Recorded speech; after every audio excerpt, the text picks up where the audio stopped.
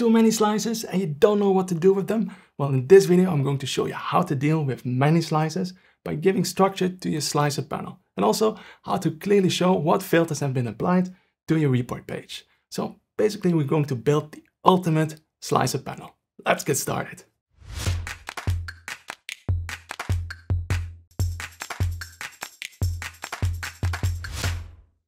Welcome to How to Power BI. My name is Bas, and if this is the very first time for you visiting this channel, then make sure to hit that subscribe button to stay up to date on all of my videos in which I share everything I know about Power BI. Now, let's have a look at how we can optimize our slicer panel. Now, a first thought might be, why do we need a slicer panel in the first place if it takes space away from my report page? Well, actually, I always recommend use the filter pane. However, I often get objections. Now, some objections that I often hear against using the filter pane is that some people don't think that the filter pane is intuitive enough for the end user. Or they have filters in place that configure the report and they don't want the end user to touch these filters. Or the last reason is that slicer panels just look good and they want them on their report. So for those people that really want to have their slicer panel, let's have a look how we can optimize it. Now, for this example, we're going to use these slices over here as a starting point. Now, what exactly is used on the slice and which fields, that's not so important here. It's about how we can structure them and clearly show them on a slicer panel, and also show clearly what filters are applied to the report page. Now, as a first step, let's add a background to our slicer panel. So let's go to Insert, Shapes, and then from here, let's choose the rectangle, and we're going to place it behind our slices. Now, to get it behind the slices, we can go over here to Format and then Send Backward, or we go here to View, open the selection pane, and then from here, you see we have the shape, which needs to be all the way at the bottom over here. So now, looking at the selection pane, you can see I gave each slicer an intuitive name so that everything is nicely organized and you know exactly where to click and when you want to select a certain slicer. And from here, we can also group them. And that is important because we have here slices that have a filter for product-related attributes, and we have slices that have a filter on location-related attributes. So we can take over here, for example, those location slices, click on the three dots, group, and then group them. All right. Then you do the same for the other ones. So here we have the product slices, click on the three dots, and let's group those as well. All right. Now we can rename them. So group 2, that is the product slices. So over here, product slices, and the other one, there we have the location slices. And the next thing that I want to do is make my slices a little bit more readable. So let's go over here and open up these two groups and then select all of them, holding the Control key and the Shift key.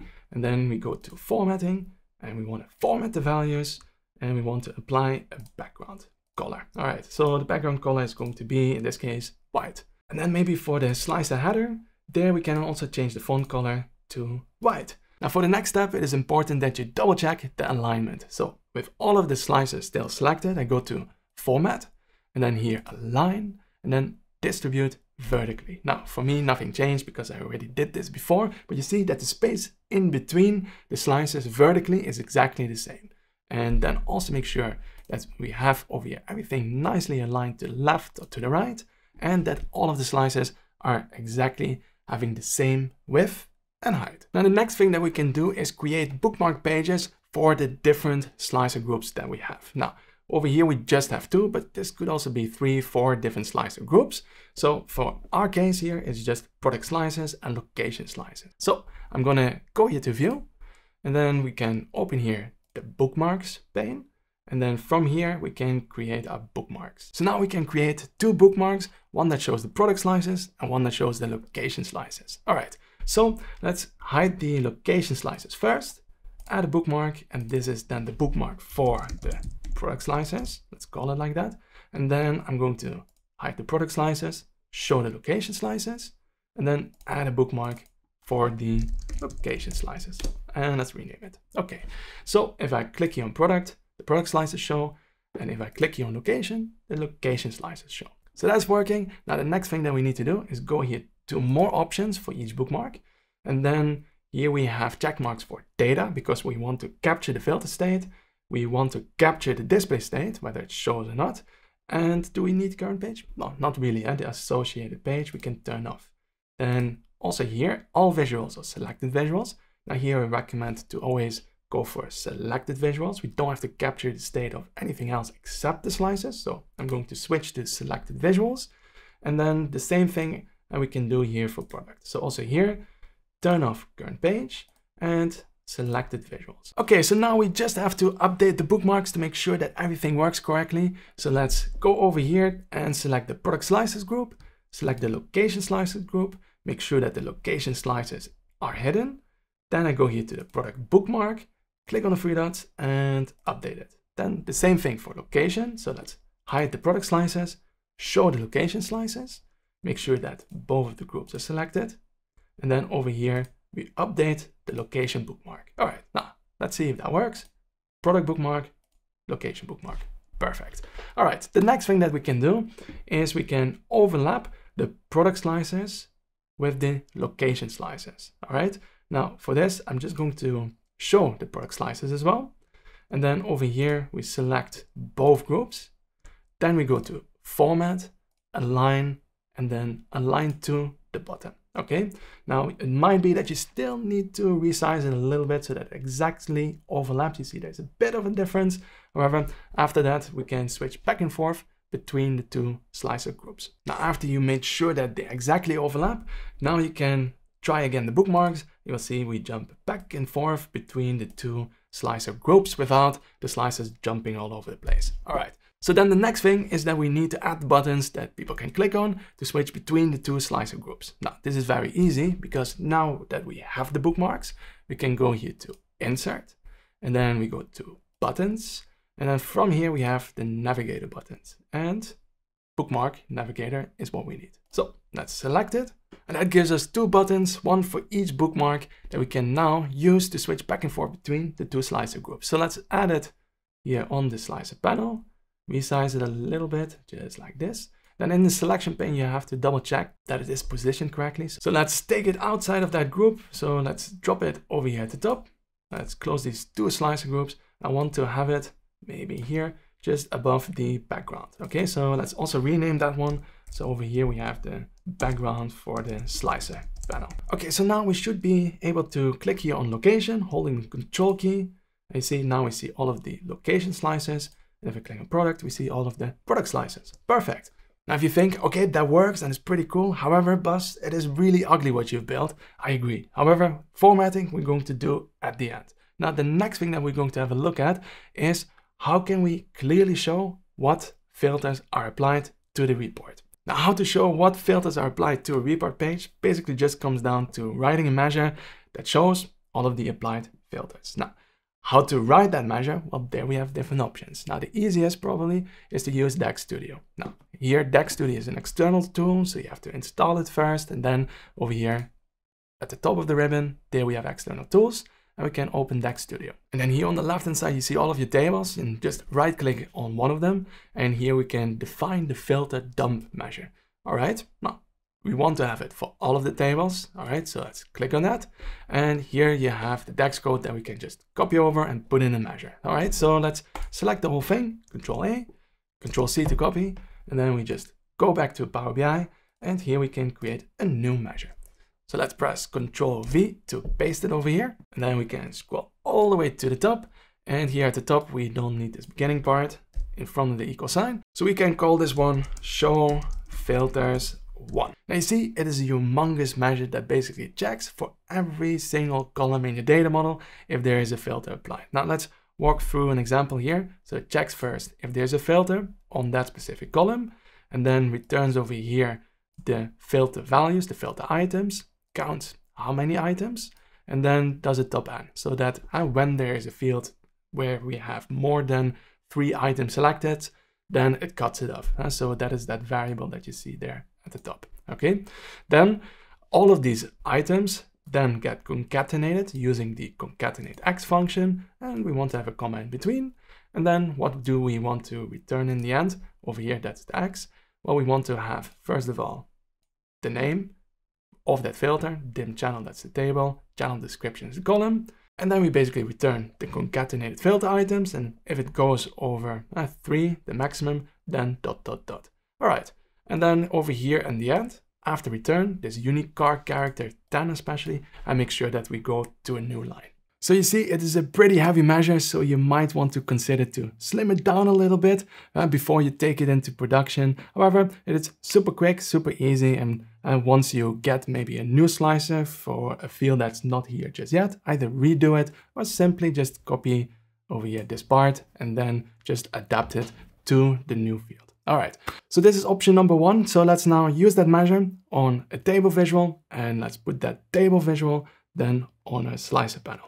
Add over here a table to the slicer panel, and the table we're going to put over here at the top where we have a little bit of space. How much space you're going to give it, that's totally up to you.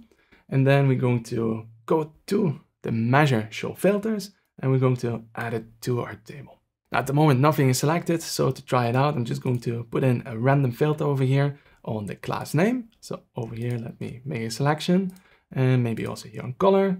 So over here, just like this. And then we can resize that table visual a little bit. Just make sure that that scroll bar doesn't show. All right. Now, this looks already a little bit better. And you see, every time when we change the slicer filters, that nicely updates. And when we switch now to the location filters, now you see, oh, well, all of the filters are reset because I made a mistake before. Well, what did I do wrong is when I added over here the bookmarks, I also had a check mark here for the data because I thought, okay, we need to capture the filter state. However, that's actually not what we want. We want to not have a check mark here for data, and the same over here, so that we don't reset the filters to the state that was there when we created the bookmarks. Okay, so let's just make sure that that check mark in front of data is not there anymore. Okay, so let's see if it works. I'm going to switch back to product. Now I'm going to put my filters in place. All right, so over here, make my selection, and then here for color as well. All right, then I switch to the location group, the location filters. You see, the filters are still in place, perfect. Then over here we can make a selection. So let's select a certain country, just like this, switch back, and it works as it's supposed to work. And we can clearly see which filters are applied. Now you see it works, however, we can of course still improve quite a bit. Now for this measure, for example, instead of showing here dim location table, country column, well, it's not very user friendly. So if we go back there to that measure, then over here we can look for, well, that specific column. Let's go to the location column. Now here we have dim location country. This is basically the name that shows. And then we can, for example, get rid of dim location like this. And you see there, now it doesn't take that much space anymore, and it's also easier to read. Okay, now let's have a look at an alternative way how we could write this measure. And this time we're going to do it from scratch, so it will take a little bit more time. So let's go over here, write a new measure, and let's call this one show filters 2. And here we could start with an if function, just like the previous measure. And we first want to know if there's a filter in place on the slicer column. So the first one that we have there is class name. And if there's a filter, let's go to the next line. Now here we can write a variable that contains all of the selected items from that slicer. So var items is equal to, and here we can use a distinct function or values function. So I'm gonna go here for values, which gives us then all of the values that are visible within the filter context. So over here, we can then refer to class name again. And then we can go to the next line and combine all of these items. So items combined. And the way to combine it is with concatenate X. All right, now what is the table? Well, over here, the items, that is the table with one column that contains all of the unique items in that column that are visible within the filter context.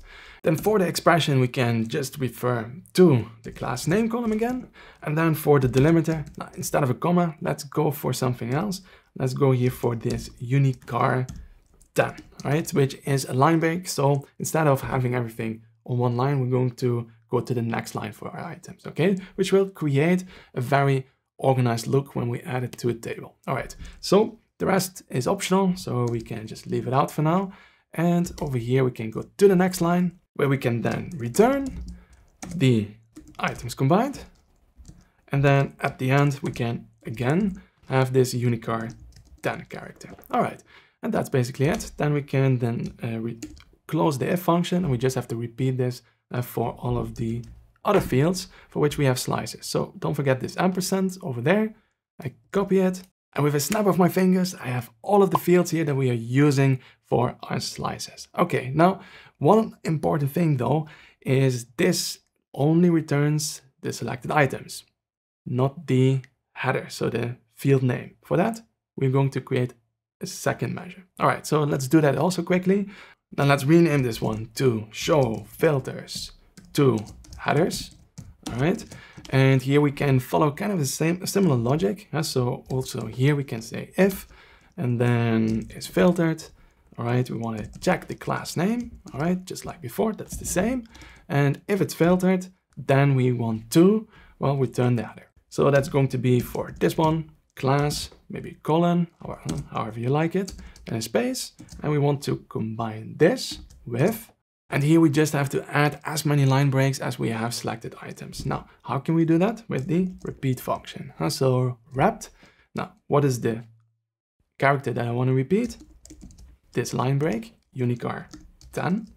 And how many times do we want to repeat it? Well, we can just count the rows of, well, the number of selected items. So over here we can do values again, and then refer to the class name column, close the bracket for the repeat function, and close the bracket for the if function. And again, snap your fingers, and here we repeat the same logic for all of the fields that we're using in our slices. All right, so now the next thing is that we have to add it to our table visual. So let's go back to our slicer panel, and I'm going to remove what we have here on columns. Let's take it out. Instead of that, we're going to have show filters, headers, and show filters too. And now we just have to resize it a little bit. So play around with the column widths. All right, just like this. Perfect.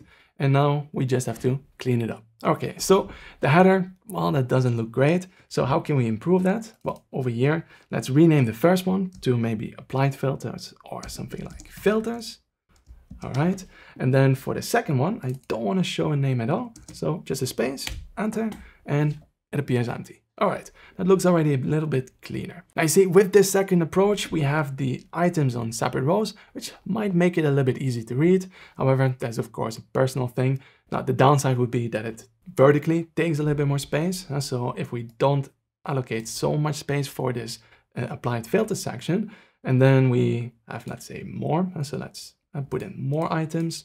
And let's resize a little bit more. Then at some point, you see you get the scroll bars. Now, of course, over here I can resize it so that we don't have the horizontal one, but you would have a vertical slice, a vertical scroll bar. Now, if you're afraid that you might have, let's say, 100 items for a certain field, then make sure that you integrate a top n function so that you cut it off after, let's say, 3-4 items, just like in that very first measure. Now, of course, this applied filter section is something that you really need, because if we have different groupings that we can switch between using these bookmarks, then it's a little bit more difficult to see at one point what filters are applied. So it's super helpful to have an overview of the applied filters. Now, what also makes it much more user-friendly is to have a clear all filters button. So let's create that quickly.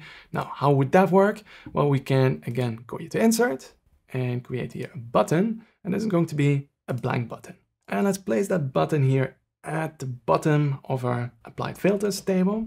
And here we can add some text. So let's go to format, add some text, and say clear filters. Now again, we're not focusing just yet on formatting, so let's leave it as it is. And the second thing that we need here is a bookmark that basically captures the filter state when nothing is selected in the slices. Okay, so we have to go over here, open the selection pane, and then one by one, we can select over here the slicer and just make sure that nothing is selected. All right, so clear all of the filters. Okay, so let's do that quickly. And now we can select all of the slices over here in the selection pane and then create another bookmark. So let's click here on that. And then this over here is going to be our clear filters bookmark. And here it's important that we capture the data state. Now we do need that check mark. The display state is not so important. So over here, I'm going to get rid of that check mark. And over here, current page is also not important. All right, and we only want to have it for the selected visuals. All right, perfect. And now we just have to click on update to make sure everything is captured correctly, and that's it. Now you probably noticed that here in this bookmark navigator, we have now a new button, which is actually not a button that I want. Now, how can we make sure that clear filters doesn't show? For that, we need to group the product bookmark and the location bookmark. All right, so we're going to group them together. And this is going to be then over here for the slicer groups. Once you have a group, then you can go back to the bookmark navigator, go here to bookmarks, and then here from the drop down, select slicer groups. And now the clear filters bookmark button is gone from our bookmark navigator. Perfect. All right, now let's see if the clear filters bookmark works. Okay, so if we make a selection here, all right, filters in place, I click here on the bookmark and see it resets the filters. Okay, so that works. Now we just have to attach it to the clear filters button. So select the button, go here to action, open it up, and then over here we want to have a bookmark action. What is the bookmark? Clear filters. And that's it. Now we can make a selection again, hold the control key, click on the button, and resets the filters. So the functionality is there. However, it is still ugly. So let's improve the design so that it also actually looks good. All right. Now, first of all, I'm going to change the background color, the standard blue. Well, it's nothing special, right? So let's change that and go here to style and choose a different color. Now, I already have a color in mind. So let's go here to more colors. I'm just going to paste in the hex code that I want to use, this one over here. And if you like, you can also play around with the transparency. Let's for now just put it on 50. Now, after you applied a background color, let's get rid of the borderline around it. All right, so that looks a little bit better. However, the slices are not really readable anymore, at least the headers are not. So let's change that. Let's add another shape. And now I'm not going to go for the rectangle with the sharp corners.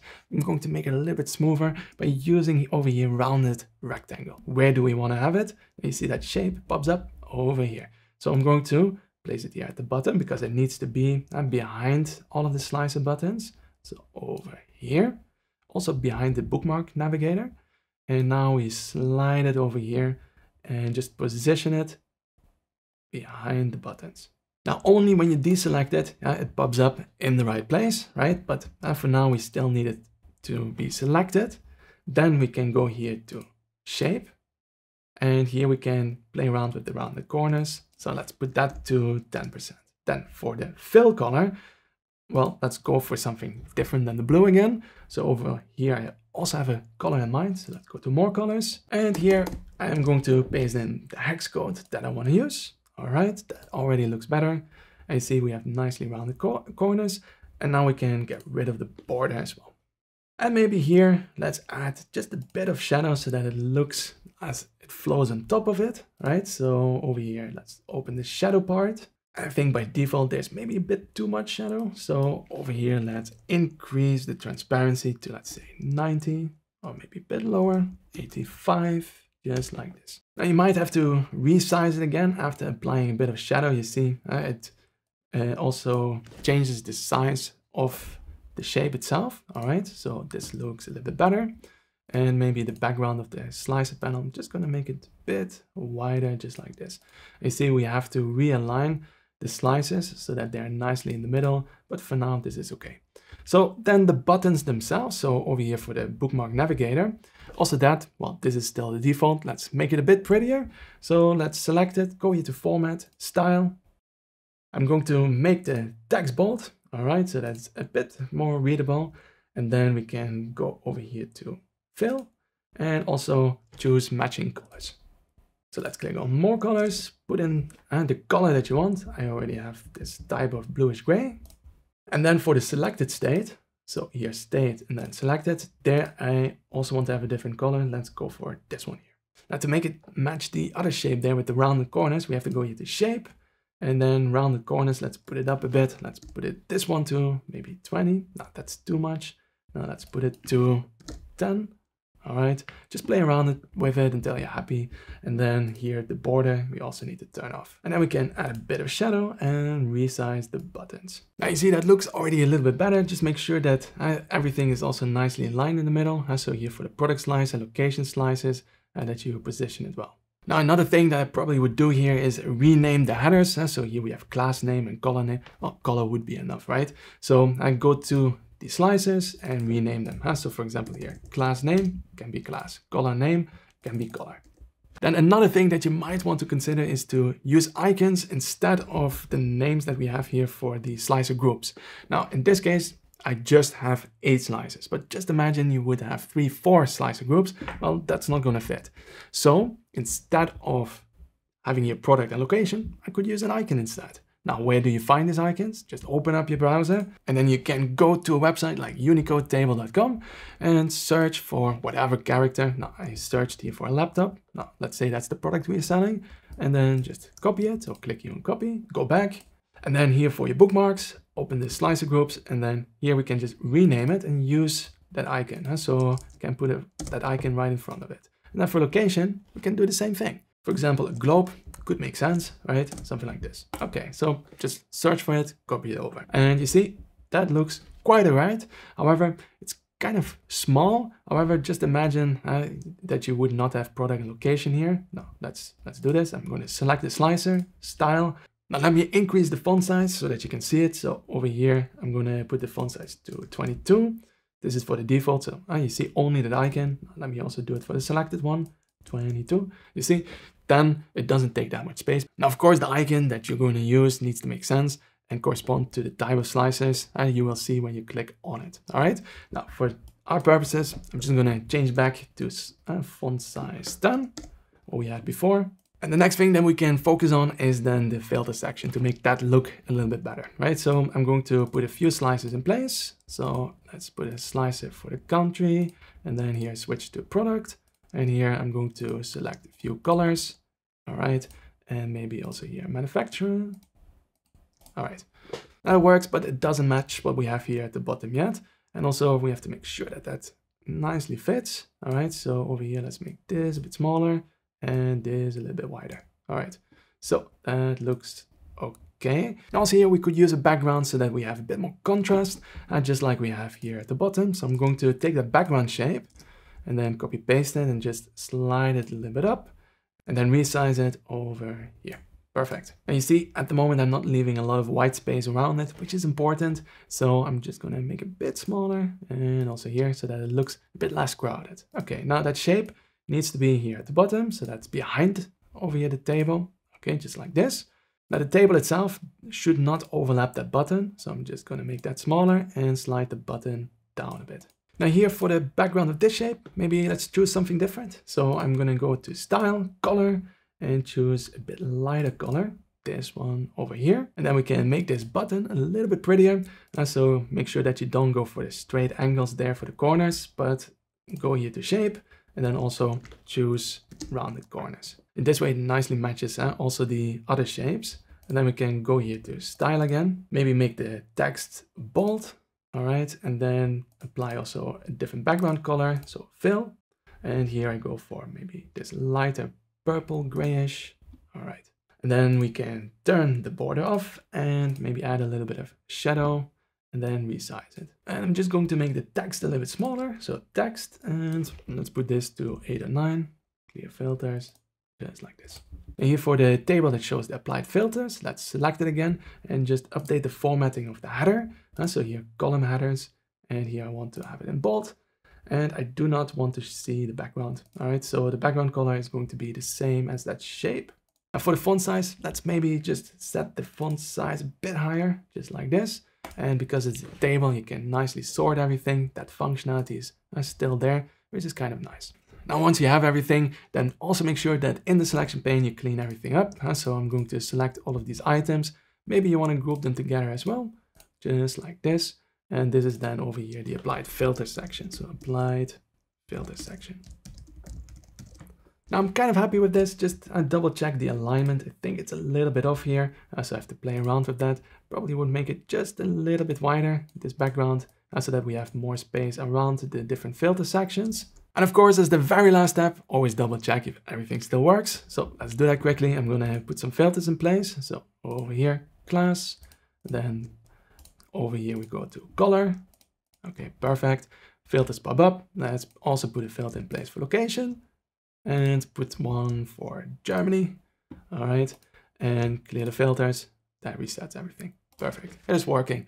Now, maybe one more thing that would be really nice to have here for our slices is a visual indicator that a filter has been applied to that slicer, like you have for, well, the normal filter pane, right? There we can just say, okay, if a filter is applied, different background color. But for slicers, this is a bit tricky. Now, let me show you why. I'm going to select one of the slices, doesn't matter which one. And then over here, we can go to Format, Effects, and then add a background. So over here, you probably noticed there's a conditional formatting button, which means, okay, we can write a formula, a measure that says, okay, if there's a filter, in this case, for the class name, then apply a color, otherwise no color. Now, this is what you expect. However, that is not gonna work. Let me show you why. So over here, let's add a new measure. I'm going to call this one conditional formatting is filtered. All right, and let's start with the if function again. And then over here, we want to check if is filtered. And here we are checking the class name. All right. And if it is filtered, then we want to have the color, let's say yellow. Okay. And if not filtered, then we don't want to show a color at all. So basically invisible background, which you can do with the following trick, which I showed in previous videos. So RGBA, and then you can just return black, for example, like this. But the last argument is the transparency. And if you set that to 0, then you just have transparency, full transparency. All right, so then we can close that if function and use it for conditional formatting. So here I'm going to click on conditional formatting for the background color and then field value. And now we can go here to metrics and there it is. All right, click OK. And well, nothing happens. And if I select over here one of the classes, all right, filter is in place and no yellow background color.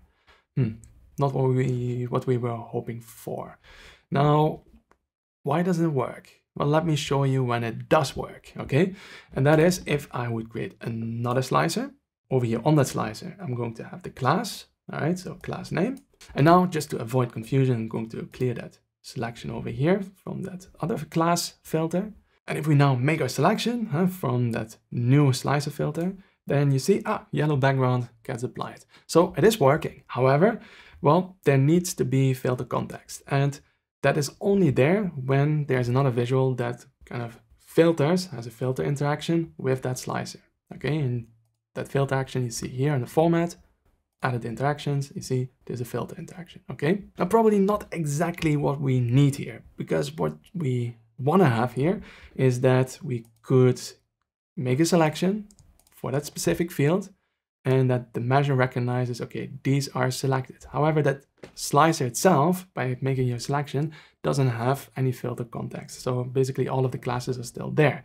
And therefore, the conditional formatting doesn't do anything. So is it possible? Not really. I mean, there's a workaround though, but that requires us to insert a shape, all right? And then use that one. So let me show you. We could, for example, create over here a circle. And then let me make this one a little bit smaller, just like this. All right, and I'm going to put that circle right in front of class.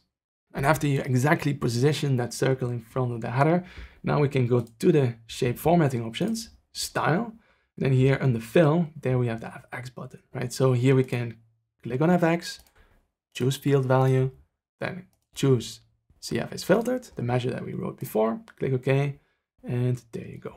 All right, now it seems to have disappeared because there's no selection there. I'm just going to turn the border off. All right, nothing shows. However, when we make a selection and we put a filter in place on class, and there you go, our shape appears because now it applies the yellow background color. And if there's no selection in place, just like this, it disappears again. All right, now if you find this annoying because you would have to create a separate measure for every slicer, not great, you could go for an alternative. You could also, in the measure, instead of only checking class name, you could check all of them. And you might say, yeah, but that's not going to work. Well, let's have a look.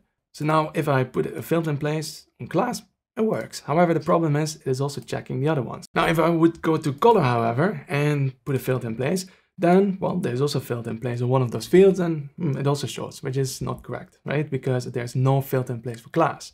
Now, how can you make sure that doesn't happen? Well, select the color slicer, go to format, add the interactions, okay?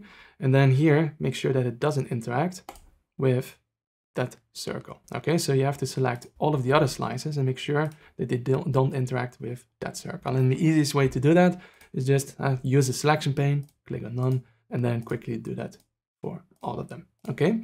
And then you need to do this also for every single shape, right? Because now we just have one circle there for the class, and then we need to repeat it for all of the other ones. Now, quite some effort to set this up, so hopefully they're going to make this a bit easier. However, if you really need it, this is how it can be done. Now, maybe you don't want to show this all the time on the right-hand side. Then, of course, we could create a button that when you click on it, it opens up, and a closing button to close it. However, there are many examples already out there that show exactly how to do that. Now, this is how I would build the ultimate slicer panel. Now, let me know your thoughts. Maybe you have some other good ideas, then share them in the comment section below. If you want to see more videos with tips and tricks around slicers, then check these videos over here. And I want to thank you for watching and see you in the next video.